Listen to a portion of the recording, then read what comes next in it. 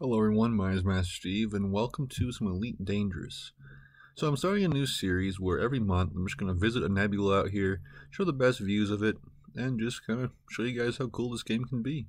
So for the month of January 2021, I have made my way out to the Crescent Nebula, which is, a pretty decent ways away from the inhabited bubble, and it is an absolutely amazing view. This view is from about roughly 400 light years away, and you can really start to see some nice deep colors in there. Get that nice reddish purple in there, and it really starts looking quite lovely. But you really have not seen the absolute beauty of this thing until you get up close and inside of it. So the next view is from about 200 light years away, and it is absolutely stunning.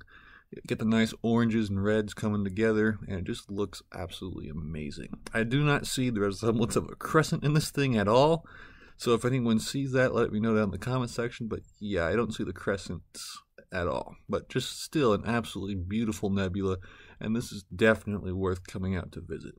So the next view you're going to see is from it's pretty much inside the nebula. I think I would jump out, but just super close in there, and you really get to see the full beauty of what this nebula has to offer. Definitely those nice deep reds, and it just looks absolutely stunning. So I jumped through the nebula to the other side, just to kind of see if I can't get a nice view of kind of coming up at it. And again, the view never disappoints in this game. Super beautiful. You can almost see just a nice outline there. Super awesome view. Nice oranges over there on the left. And it really is a very nice full nebula to go out and visit.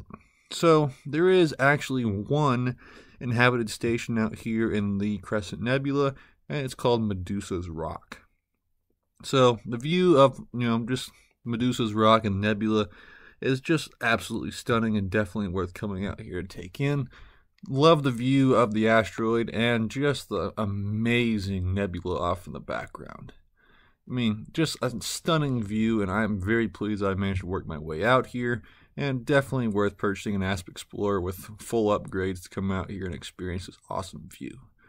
So I'm going to keep going out to whatever nebula is closest, and I'm just going to keep posting one video a month of just a cool nebula I thought was just fun to visit. So this is the docking on Medusa's Rock, and this place is a pretty cool place to go land, just because you feel like you're out in the middle of nowhere, and yet you still have this just incredible view off in the distance. So Medusa's Rock is a mining colony. You don't really have too many ship upgrades out here, but definitely a beautiful place to visit and just an awesome station in general. So I stopped off here to just kind of sell my cartographic data. Got about 10 million for it for my way out here, and I'll continue on and upload my next nebula next month of wherever I go to visit. So this has been Master Steve of Master and Terror Gaming. Hope you guys enjoyed this video. Like I said, it's kind of a fun series we're doing, but yeah, that's about it for the day. Thank you so much for watching.